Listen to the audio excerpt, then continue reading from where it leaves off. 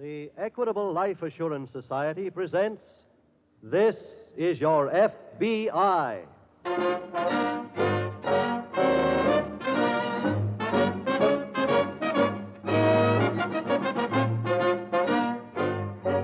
This is Your FBI, the official broadcast from the files of the Federal Bureau of Investigation, presented as a public service by the Equitable Life Assurance Society of the United States and the Equitable Society's representative in your community. Tonight, for the first time, This is Your FBI is being presented before an audience. It comes to you from the huge ballroom of the Convention Hall in Atlantic City, where 6,000 New Jersey's teachers who are attending the 92nd Annual Convention of the New Jersey Education Association will watch the production. These teachers have chosen This is Your FBI as an outstanding example of how an interesting and exciting radio drama can also serve the public welfare.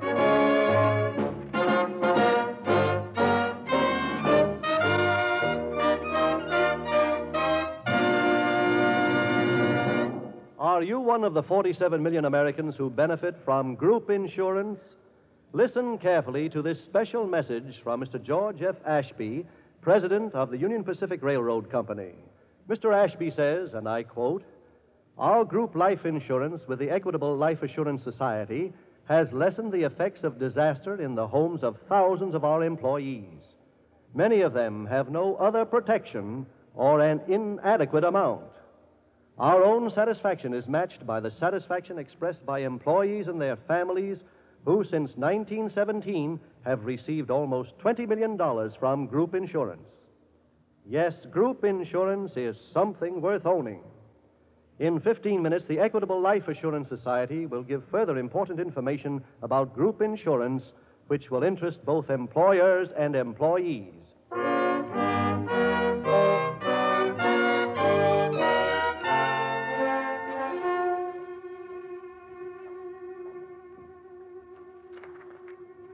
Tonight's FBI file, The Frightened Fugitive.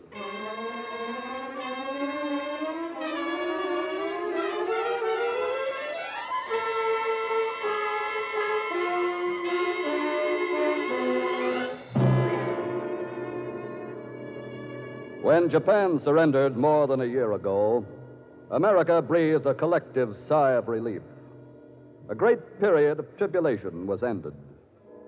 But victory in the war did not automatically solve all of the nation's problems on the home front. Today, the country is faced with mighty and difficult tasks, and perhaps the number one problem concerns the next generation, the young men and women who must be the leaders of America tomorrow. No child is born to be a criminal, and if he becomes one, it is for a variety of reasons. And it is up to us to see to it that our children are not confronted with the opportunity to become criminals. For we owe it to the future of the nation to see to it that this younger generation is not a lost generation.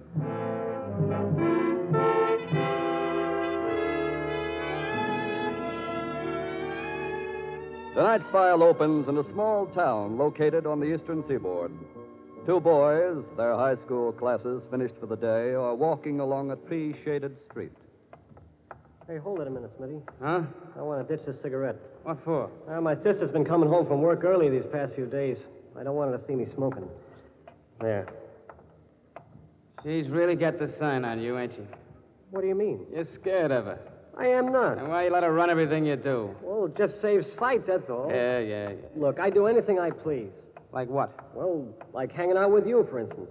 She told me not to. But I do it anyway. And behind her back you do it. That ain't so. Is she home now? Yeah, I think so. Why don't you ask me to come in your house with you? Let's see how she takes it. Look, Well? Smitty, we want to go to the dance tonight, don't we? We want to use her car. Yeah. Then let's not do anything to spoil that, huh? Okay, sucker. Now, wait, you got no Go right on to... in the house. I'll see you later. Smitty! Call for me at 8 o'clock. Oh.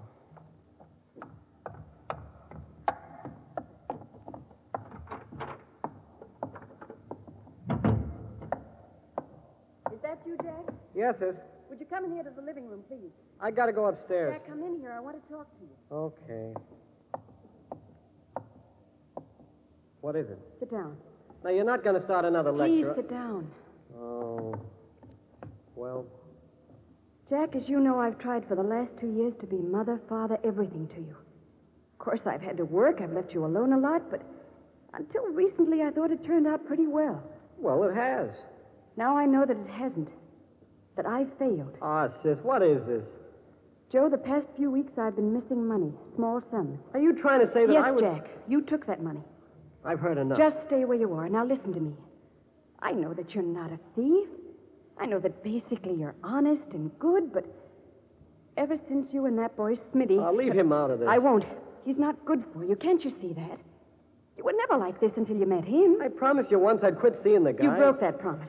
Oh, sis, you're crazy. He just left you in front of the house. I saw him. Look, can I help it if he walks down the same street with me? Jack, how can I make you listen to reason? By leaving me alone. Where are you going? Upstairs to press my clothes. What for? For the dance tonight. You're not going to that dance. But I promised the guys I'd pick them up. In my car? Well, yeah. No, you're not. But, sis, Jack, you're staying home.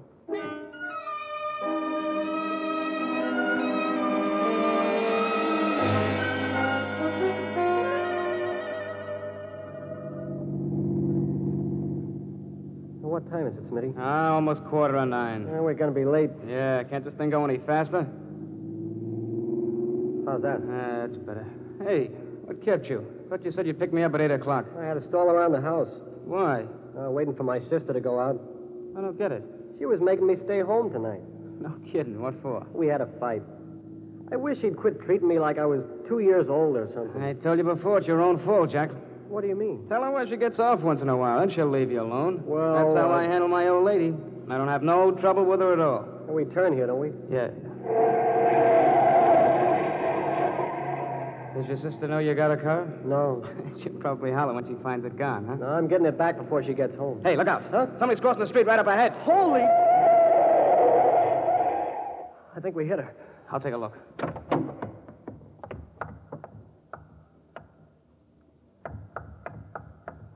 Well? You hit her all right. What'll we do? Put out your lights and let's get away from here fast.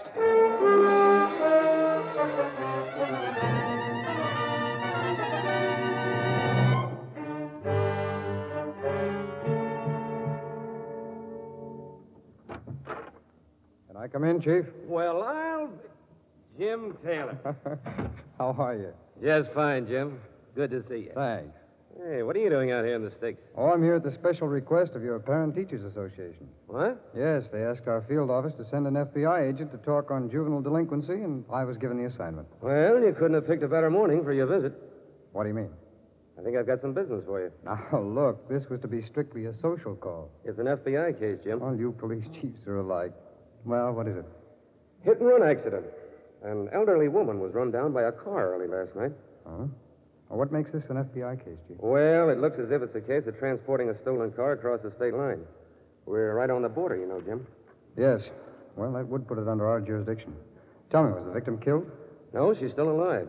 Not in very good shape, though. Conscious? Not from the last report. What are the rest of the details? We have one witness, a man named Benton. He saw the whole thing. Did he get the license number? No. As the car pulled away, they put out the lights. Well, that usually happens. We know it was a coupe. Have you any idea what make? No, none at all. Victims in the local hospital? Mm-hmm. What about her clothing? It's being sent down here to headquarters. Good. Now, will you get it to our laboratory in Washington and have it examined for fragments of glass from the headlights and chips of paint from the fenders? Right. We have one other lead, Jim. What's that? This man, Benton, is pretty sure that he saw two boys in the car. Could he identify them? No, he said he couldn't. Well, I've got to get over to the school now. While I'm there, I'll give the details on this accident to the principal. He might be able to help us. I'll come right back here as soon as the meeting is over.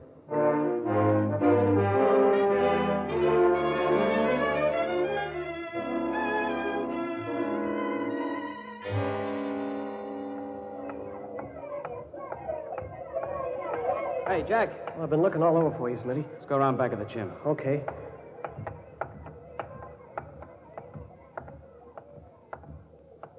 Were you in assembly? Yeah. Then you heard what the principal said. About the accident? Yeah, I heard him. What are we going to do? What do you mean? The cops know there were two guys our age in the car. So what? Well, they're bound to find out it was us. How? Well, Look, if they knew who it was, the principal wouldn't have made that big speech about why didn't the guilty parties confess. yeah, but... Jack, there's 1,000 guys in the school. Any one of them could have done it. So how are they going to pick on us? I still wish we hadn't run away. What? I mean it, Smitty. We'd be in jail right now if we hadn't. We're liable to be there anyway. By running away, we might stay there twice as long. Stop it, will you? I can't help feeling that way, Smitty. Honest, I'm scared. Look, you haven't any ideas about squealing, have you? Have you? Come on, we got to get back to class. Answer my question. Smitty, I'll meet you after school.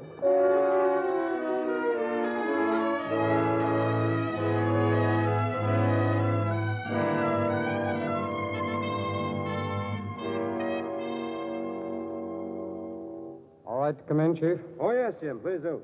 Any developments on the accident? Well, the victim's clothing came in right after you left. One of my men took them into Washington. To our laboratory? Yeah. Good. We're waiting for a report now. Fine. Oh, how'd the speech go? Well, I did my usual fumbling and stumbling, but the audience was very patient. Did you talk to the principal? Yes, I did, and he was very cooperative. He called all the pupils into assembly and asked the drivers of the car to identify themselves, to admit their guilt. Any results? No, none of them admitted it. Oh, excuse me. Chief Gallagher speaking. Yes. Yes, he's right here. Just a minute. For you, Jim. I think it's your office. Oh, fine. Here you are. Thanks. Sailor speaking. Oh, hello, Bob.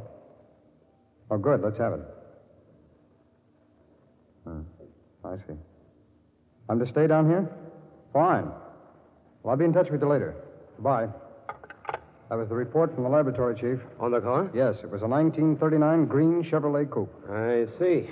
Well, I've already alerted all service stations and garages in the vicinity to watch out for any car with a broken headlight or suspicious dents in the fender.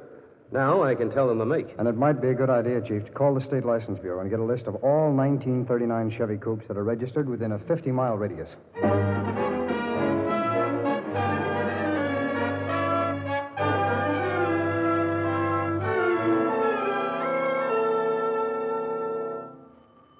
Just a minute. Hi, Jack. Oh, hello, Smitty. I thought you were going to meet me after school. Well, I want to talk to you. Now, wait. Look, Smitty, my sister's liable to come home any minute. So what? I don't want her to find you here. Well, this is more important. Now, what's going on with you? What do you mean? That talk you were giving me this afternoon about being scared. I can't help it. I am scared. Scared enough to squeal? Well... Yeah, better not be if you know what's good for you. Wait. What's the matter? My sister's coming up the walk. So what? She mustn't see you here. Look, get in the closet there, will you, Smitty? I'll maneuver her upstairs, and you beat it. Okay. Oh, get in there.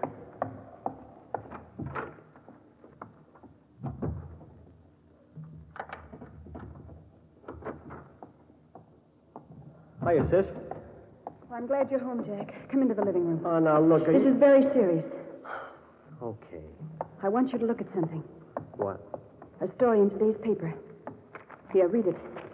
Well, what's this all about? It's an account of a hit-and-run accident that happened last night. 2 boys ran down an elderly woman. They were driving a coupe. Why should that interest me? Because that was my car and you were driving it. What? I have proof, Jack. Are you crazy? In the first place, you didn't stay home last night as you were told to do. That's a... I know you didn't, Jack. One of the neighbors saw you leave right after I did. You took my car. Okay. So I went to the dance. So what? I just examined my car. There are dents in the fender. One of the headlights is broken. And there are spots on the bumper that look like blood. Blood? You're lying. Come out and see for yourself. No. Jack, the police are looking for the hit-and-run driver. I know you did it. Leave me alone. Now, are you going to tell them or shall I? Neither one of you are telling them. Smitty. How did you get in here? I've been here all along. I heard the whole thing. Fine sister you are. You were with Jack, weren't you? That's right. Then you're both going to the police. Don't make me laugh. You've got to. And wind up spending half our lives in jail, not me. She's right, sis. They'd send us away for Not keeps. if you confess. They're bound to be lenient. But if you try to hide it, they will be severe. We ain't telling nothing. Very well, then. I'm calling the police. Keep away from that Oh, phone. no. Put it down, I said. Smitty! Come on. Let's get out of here.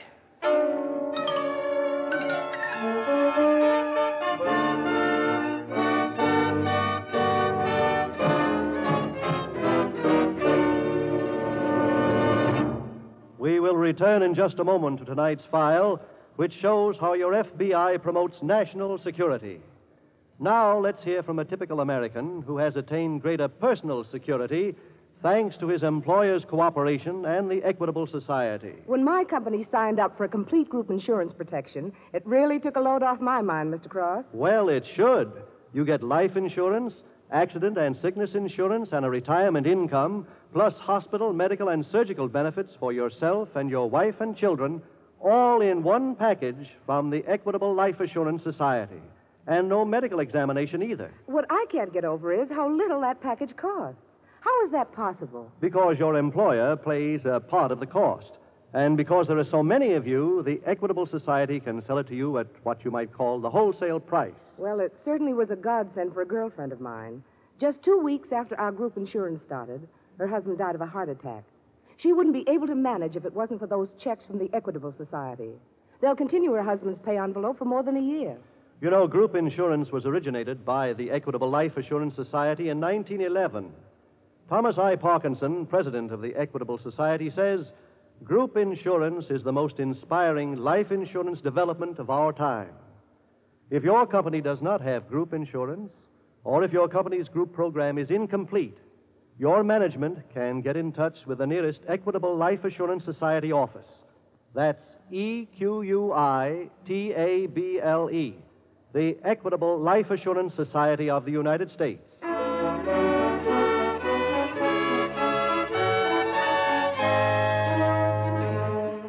And now, back to the FBI file, The Frightened Fugitive.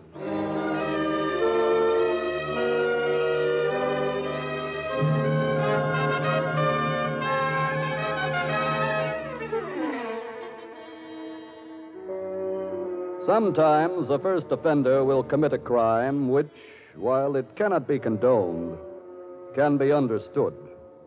But by running away, he compounds the felony. The law is not without mercy. And if the first offender who commits a crime because he hasn't the moral strength to resist would realize that fact, there would be fewer hardened criminals. Criminals who go on from their first to their second, their third, their fourth crimes, to a career of living beyond the law. What those young men do not realize, as proven by tonight's case from the files of your FBI, is that crime is not a career, but merely a shortcut to living in prison.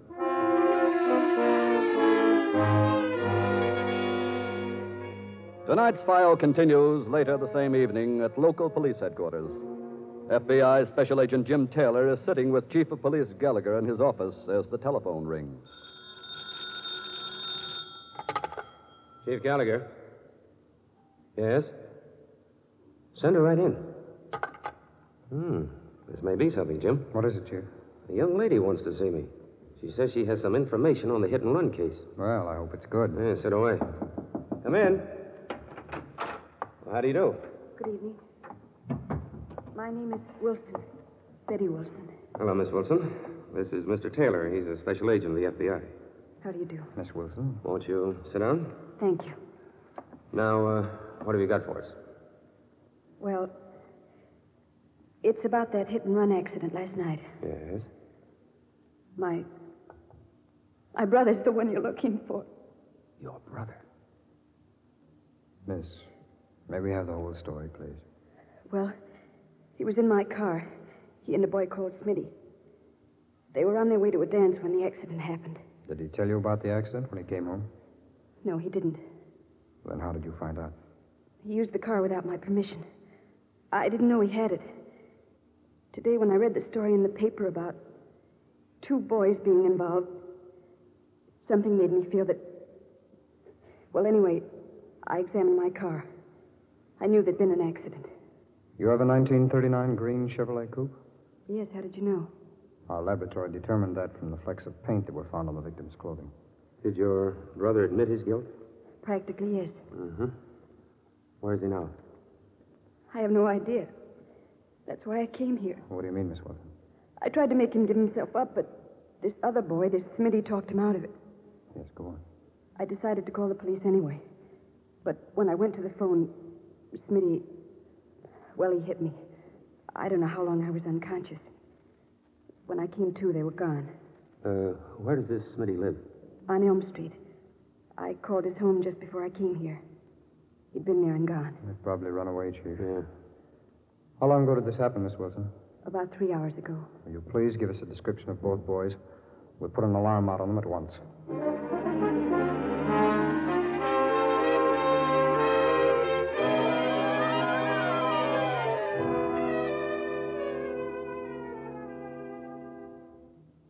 Well, Jack, this ain't bad. Huh? Having a room all to ourselves. It ain't much of a room. What do you want for $1 a day? A palace? It's a good hideaway. That's all we care about. Yeah, I suppose so. Quit moping, will you? We're really living, kid. Some living. Why don't you stop? I can't help it, Smitty. I feel awful. What about? You had no right hitting my sister. What else could I do? She's going to turn us over to the cops. But you didn't have to stop her that way. Look, why don't you grow up? I just wish none of this had ever happened. Smitty, what are we going to do? What do you mean? Well, we can't stay here in this room and house forever. I told you it's a good hideaway. We're 50 miles from home. We'll stay here till they quit looking for us. Then we'll start out on our own. Doing what? How much dough did you take from your sister's purse? $35. Okay, let me have what you got left. What for? For our new career. Huh? I'm going out and buy a gun.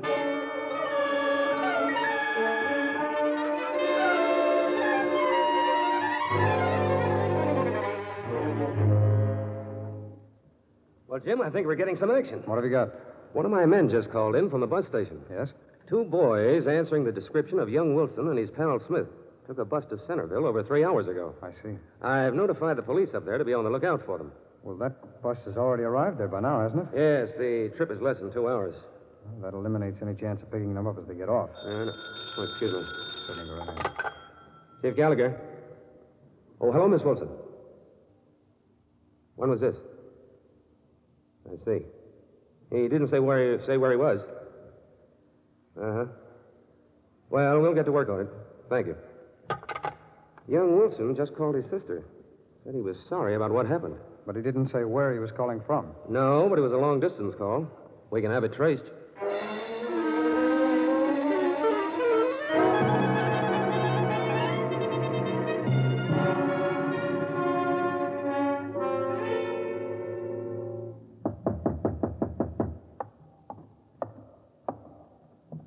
Is that you, Smitty? Yeah. Hello, Jack. Who are you? Friend of yours, I'd like to come in and talk to you. Oh, wait a minute. What is this? My name is Taylor, son. I'm a special agent of the FBI. FBI. That's right. Well, what are you doing here? I told you. I came to talk to you. It's about that hit-and-run accident you and your pal Smitty were involved in. I don't know what you're talking Now, about. look, son, we know you were driving that car. That ain't so. Get out of here, will you? Your sister told us the whole story. She was lying. Oh, no. She was the one that sent you here, wasn't she? We traced the phone call you made to her. It was from this house, but that isn't important. There are any number of ways to find you. You see, Jack, it isn't easy to escape the law. You were driving that car, weren't you? Yeah. Oh, that's better. Right from the beginning, I wanted to tell. Honest, I did. Would have been a lot easier, Jack. How's my sister? She's all right. Where's your friend, Smitty? He went out. Is he coming back? Yeah, but don't let him know I told you. He'll be... Now, Jack, I got the... who is this guy? He's from the FBI. You've been shooting your mouth off. You didn't have to, Smitty. I know all about both of you. Oh, is that a fact? Yes. Chief of police from your hometown came up here with me to get you and bring you both back home. He's down at headquarters waiting for us. All right, let's go. You ain't taking us no place. Smitty. Where did you get that gun? I just bought it. And if you don't stay where you are, I'm using it on you. Smitty, put that away. I'll handle this, Jack. Oh, no, he's got us in enough trouble. Look out. Oh. I owed him that one. I understand, Jack. I think your sister will, too. Come on, boys.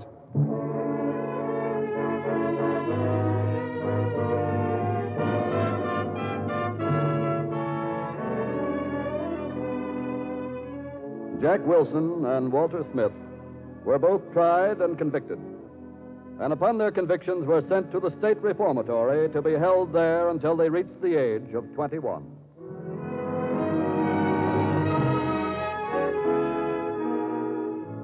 Tonight, This Is Your FBI was presented before an audience of 6,000 New Jersey teachers attending the 92nd Annual Convention of the New Jersey Education Association at Convention Hall in Atlantic City. To these 6,000 teachers, Mr. J. Edgar Hoover, Director of the Federal Bureau of Investigation, has sent a message. His message is also directed to every other school teacher and to every parent in the United States. Here is Mr. Hoover's message, brought to you by Special Agent Jim Taylor. The teachers of America occupy a strategic position in our never-ending fight for better citizenship. The discharge of their responsibilities is far from easy. Too often they do not have the backing and support due them from the parents of America. One of the tragedies in our national life is our policy of being penny-wise and pound-foolish when we consider our schools and community services. It is not a pleasant thought that the average school teacher is underpaid. When we realize that there are 7 persons in the United States who have been arrested for every school teacher in classrooms, and when the potential criminal army is 10 times larger than the students in our colleges and universities, then we should know that the price of better education is cheap indeed if it succeeds, as it can, in cutting our national crime bill. The school teachers have within their power the development of better citizens, and I urge that every parent give them the support they need to do the job. We of the FBI look to the teachers of America as allies in our fight to curb the rising wave of crime.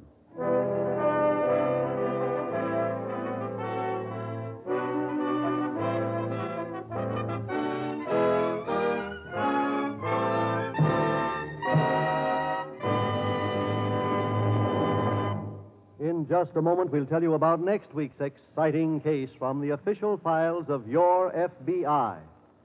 Now, one last word to business executives. Since group insurance was originated by the Equitable Life Assurance Society 35 years ago, thousands of employers have learned that group insurance means satisfied workers, builds loyalty and morale, decreases labor turnover, improves quality and quantity of production. Get all the facts and figures from an Equitable Society group insurance expert.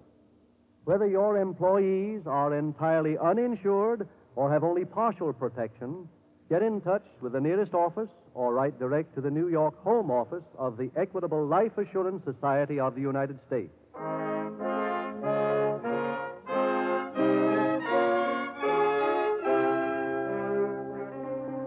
Next week, we will bring you another colorful story from the files of the Federal Bureau of Investigation. Murder by Accident.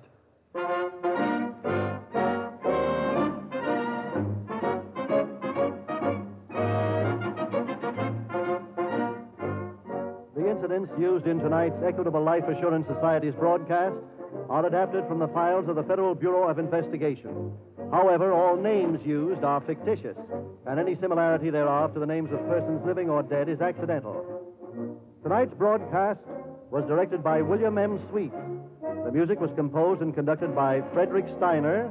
Your narrator was Dean Carlton.